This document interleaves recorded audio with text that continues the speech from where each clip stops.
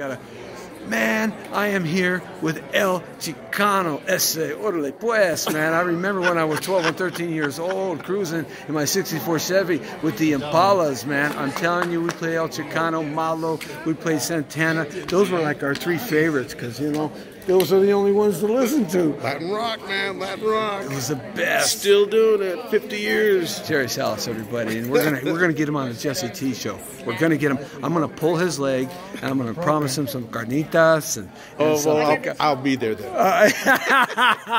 Hey, man. Hey, I love you, baby. Thank you. Hey, how did this movie affect you, man? Wow, it was an amazing movie.